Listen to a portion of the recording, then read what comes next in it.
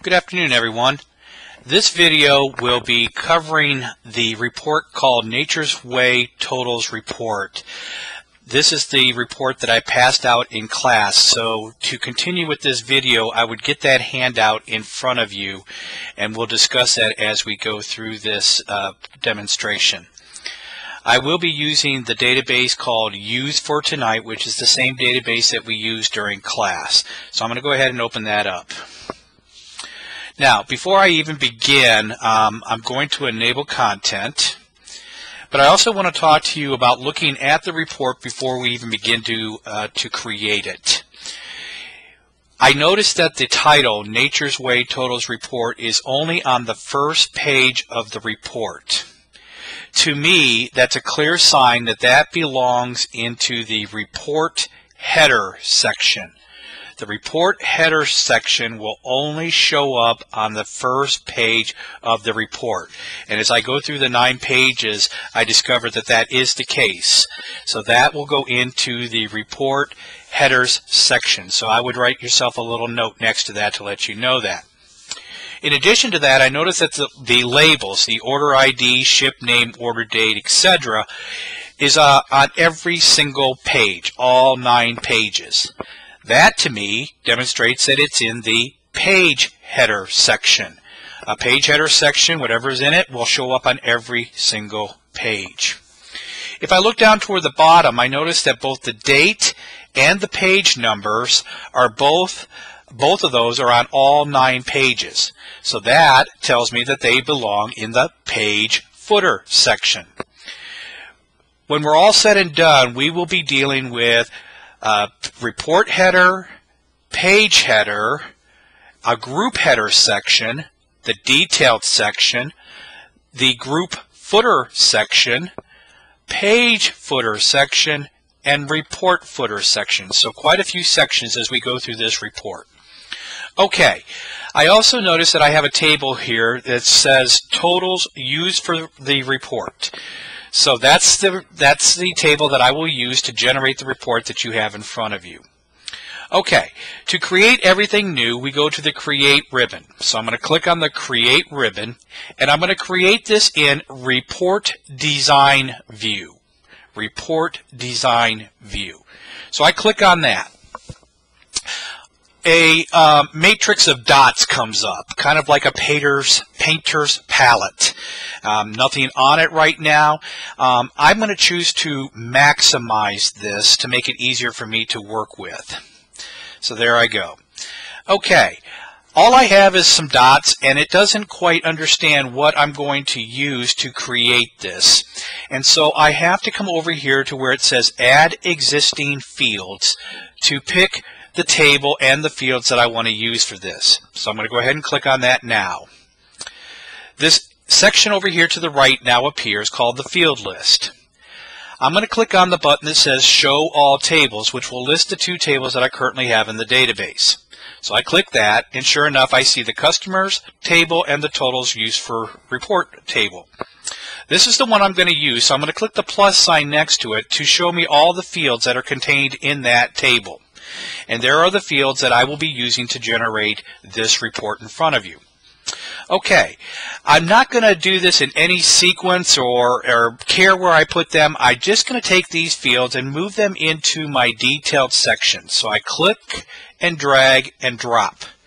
Click and drag and drop. Click and drag and drop, and you get the idea. And I'm going to do this for each and every field and just put them somewhere in this grid. I'm not paying any particular attention as to where I'm putting them. I'm just getting them in there for right now.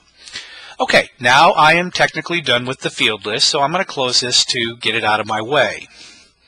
Okay, now as we talked about in class, we have 2 of everything. We have order ID, order date, order date. The one on the left, this one right here, and this, etc., are what are known as the label controls. That tells the user what they're going to be seeing in the box next to it or underneath it or whatever the case may be. The label control you can change to whatever you want. If you want to put a space between order and ID, you're more than welcome to. The labels can be changed to whatever you want to change them to be. The text box control, however, the ones in the white, cannot ever be changed. Those are directly linked to your table. So that is the field name that it's coming from the table. It will get very mad at you if you go ahead and change this by putting a space between order and ID.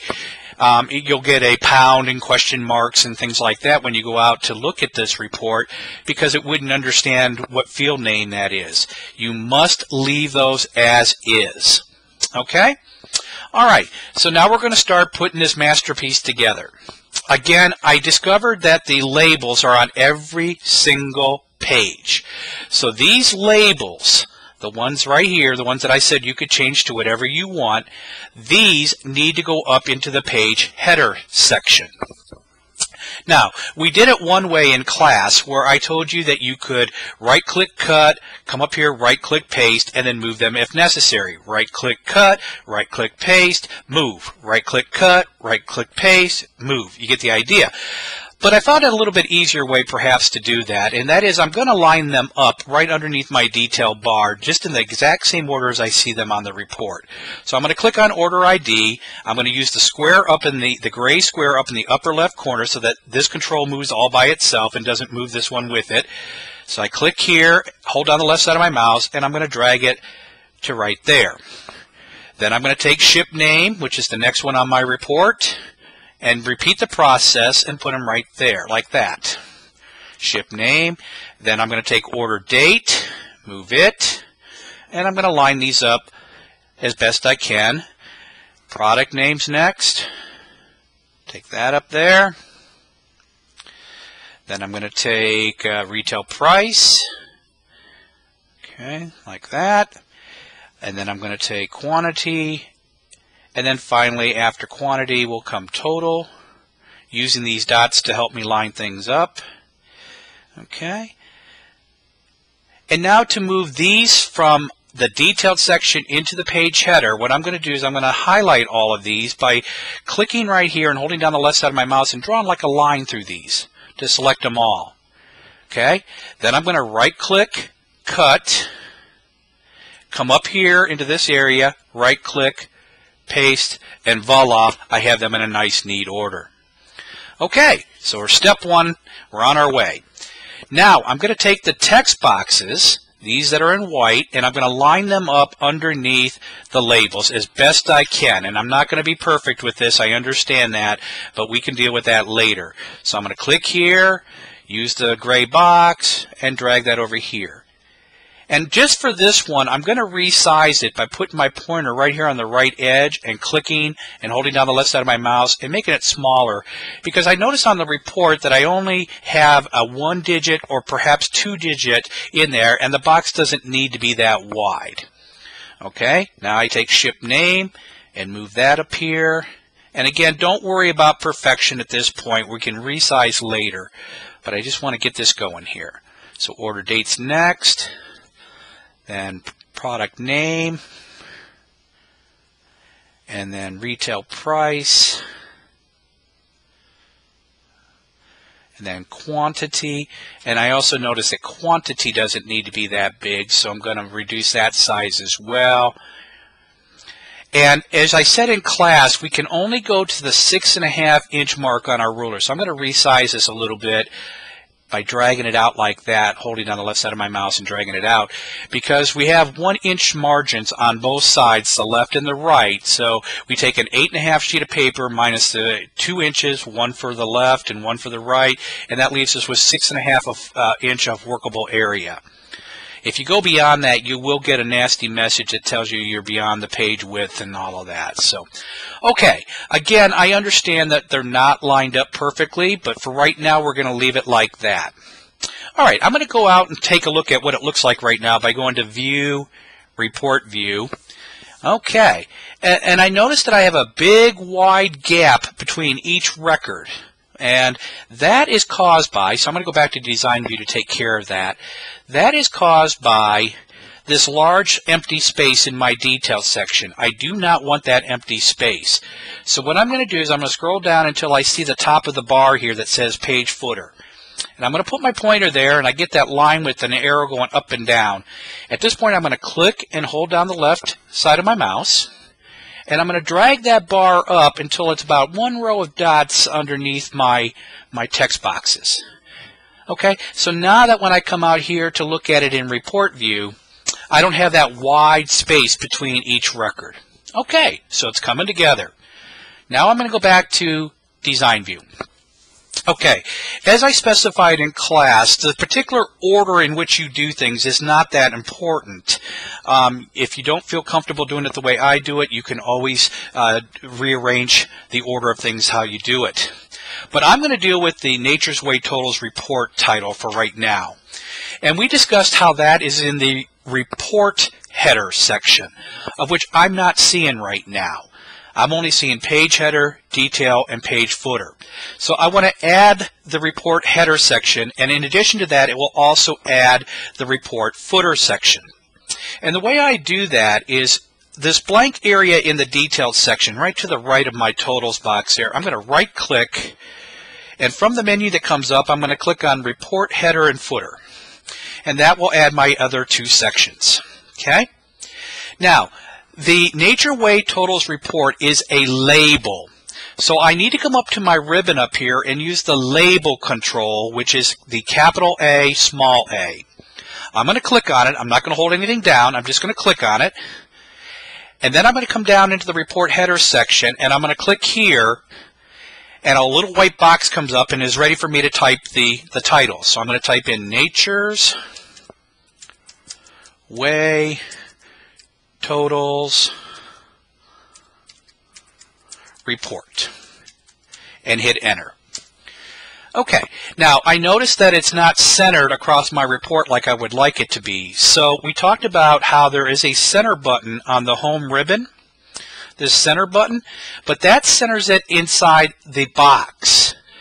Well, that does not guarantee me that it's centered across the report unless I make my text box here, my label control box, my label control box as wide as the report. So I'm going to click and drag that out and do the same thing on the left side, drag it over to the left. And now when I hit the center button, it is centered right in the middle of my report. Okay, I'm also going to change it to a font size of 24 and bold it and maybe make red text out of it. Now, you're probably concerned that I'm only seeing half of my title here, but if I come right to the right edge, right there, and I get the double arrows, left and right arrow, if I double click, it resizes my box and makes it visible, the whole thing visible to me. Okay, now if I go back out to report view, which I do periodically to see how things are going, hey, it's looking pretty darn good. Okay, so back to design view I go. The next thing I'm going to take care of are the bottom things in the page footer section, the date and the page number. The date is the one that is the hardest to work with because you don't have the option of telling it where to put it, because it will automatically put it into the report header section, at which point I then have to move it. So what I'm going to do is I'm going to click up here on the ribbon where it says date and time. So I click on that. I do not want the time, so I'm going to remove that check mark. And if I look at the report, this is the one that they're using. So I want to make sure the dot's next to that, and then I click OK. And as you can see, it moves it up here, which is not where I want it. I want it down into the page footer section. So the best and only way that you really should do this is put your pointer up here on the box that says equals date, right click, do cut, then come down into the page footer section, right click, paste to put it down there. Okay? That's really the only way that you should do that. And then notice that it also resized my report, so I've got to move that back to 6.5 inches. Now, isn't that a pain in the neck? I understand, but that's what we've got to do. All right, now the page number is a little bit easier because I can specify exactly where I want the page numbers to go. So this time I'm going to click on page numbers, and I want the page N of M. That's page 1 of 9, page 2 of 9, page 3 of 9. That's the format I want. I want it to be in the bottom of the page in the footer, and I want it to be on the right side, right aligned. Okay, I click OK, and that one works perfectly. It puts it right where I need it. Okay, so we're getting this together now. So I'm looking at this and I'm saying, okay, what do I have to do next? Well, I noticed just by visually looking at this that it is grouped by ship name. It's got all the Dustin Carneys together, all the Bath Essentials together, all the Alice Grant, etc. And then it's also sorted by order ID. So I'm going to come down to this special section down here that says add a group and add a sort. Now, if you're not seeing this, this is the button up here on the ribbon that controls that. You would just simply have to click on it to display that section. All right, we're going to do the sort first and then the group. So I click on add a sort, and I'm going to sort it by order ID. And then I'm going to add a group, and I'm going to group by ship name. Okay, see how that works? Now, I'm going to go out and view it. As I said, I periodically do this to see how things are going. And it looks perfect, except I notice that it repeats these over and over and over again, where in the report handout, it does not do that. Plus, it appears to be a little higher than the rest of the data. So I'm going to take care of that by going back to Design View. And I'm going to take these two text boxes and move them from the detailed section into the ship name header. So I'm going to click on this and drag it up and put it in there and take ship name and do the same thing. Move it up there. And let's see what happens now if I go out to report view. Aha! That looks so much better. Okay, the next thing that I've got to do is take care of the totals. If you look to the far left or far right column where it says total, there is a total for each group. And if you turn to the very last page, there's also a grand total. So that's what I'm going to take care of next. I go back to Design View, and I need to have a ship name footer section, which is not displaying right now. So I have to tell it to please display that ship name footer section. And I do that by coming down here and clicking on Group on Ship Name, and then clicking this button that says More Options, or More. I click that little arrow. And right over here where it says Without a Footer Section, I'm going to drop this arrow down and say With a Footer Section. And you'll notice that it adds this section here.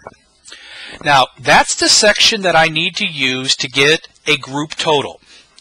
And the way that I'm going to accomplish that is up on my ribbon, I have this AB line called a text box. I'm going to click on that and then click in this section underneath the total. And I get a box that says Unbound. It says Unbound because it's not directly bound to the table. There is no field. It is my obligation to tell Access what to put in that box. And what I wanted to put in there is the sum of the total for each group.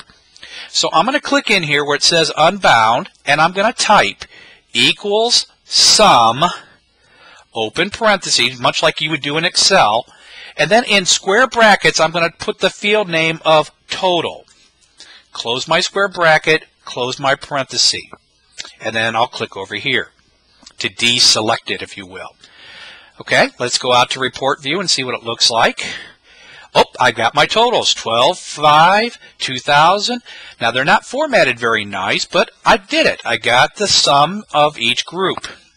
So let's make them look nice now, and then we'll also take care of this and put the word total in there instead of this text and a number. So back to Design View, back and forth we go. To get them to look pretty with a $sign and 2 decimal places, I'm going to right-click on this box and go all the way down to the bottom where it says Properties. And I'm going to tell it to format it as, dropping this arrow down, as currency. Okay? And then I can close that box. And then here is where I'm going to change it to say total. So I click on it, I highlight the text 10 and replace it with the word total. Okay, let's go out again. I know this is redundant, going back and forth, but I'm going to go out to report view and look at that. I've got the totals in there. Now, really one of the last things that I'm going to have to do is I also have to get a grand total for the entire report. And that means I need to have this same thing down here. The section dictates what it's going to give you. If it's in the group footer section, it's going to give it to you for each group. If you have it in the report footer, it's going to give it to you for the entire report. So what I'm going to do is I'm going to highlight these two, and the way I do that is I click here, hold down the left side of my mouse, and draw a line through them, and that selects both of them. I'm going to right-click Copy. I'm going to come down here and right-click Paste, and then I'm going to move it over to be right underneath where the totals are, and let's see if it worked. I go back out to Report View, and I'm going to go all the way down to the last page of my report, and there it is, 2315. We did it. Now, I'm also going to go back to Design View and change this to say Grand Total. So back to Design View I go, click in here. I'm going to click right before the letter T and type in Grand Space for Grand Total. All right. This is looking really good. Now, what we didn't cover in class is really how to line these things up better, and also how to add lines if you want to do that. So I'm going to go ahead and cover that in this video. I'm going to go back to Design View, and to move these, you would just do something like this, where you click and drag it, and you're going to have to go back and forth to the different view, to Report View, to see how it looks. But you do something like this and line them up a little bit better, and just keep tweaking it until it looks good. All right. Now, it might also require you to do things like expand the box a little bit, like I'm going to do for ship name here, because some of those could be a little bit longer. So I go back out to Report View, and it's looking a lot better. This is down a little bit too far, but you get the idea, and I'm not going to spend too much time on that because that's just kind of making it look, tweaking it a little bit. So I'm going to move this up so that it's in line with all the rest of them. Move it up just a little bit like that. Okay. Now, if you are interested in doing the lines, I'm only going to add one. I'm going to add one underneath the Nature Waste Total, and so I need a little bit more room. So I'm going to come at the top of this bar, click and drag down a little bit so I've got some space underneath it. And up here in the toolbar, we have a line tool. So I'm going to click that, and I'm going to come over here, and I'm going to hold down the left side of my mouse and drag a line across. And you got to have a steady hand here. I'm going to move there. See how I don't even see a line, because that means I'm in a straight line. I let go, and there it is. Okay, and then I would do the same thing above it and one underneath my labels. But if you know how to do one, you know how to do three. And to change it, if you want to change the type of line or the thickness of the line, you can right-click on the line and go to Properties, and all of these properties are for that line. And so I can do things like border width. I'm going to change the thickness of it. See how that worked? The style from solid to dashes. Okay? You get the idea. Go out to Report View to see what I've got, and look at that. All right, that pretty much wraps up the report. I hope this helps, and you can watch this as many times as you want, but I'm going to stop the video for now, and if you have any additional questions, please see me during class time. Thank you.